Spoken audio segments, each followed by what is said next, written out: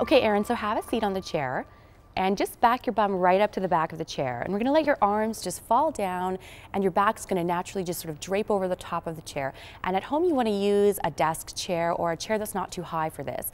We really want the arch to be in the upper back and mid back. So I want you to keep your pelvis nice and stable, keep your ribs down over top of your hips, and don't let the low back arch wildly. Instead, think about gradually sinking into the stretch up here, letting the arms just sort of fall down, and a great stretch across the upper chest.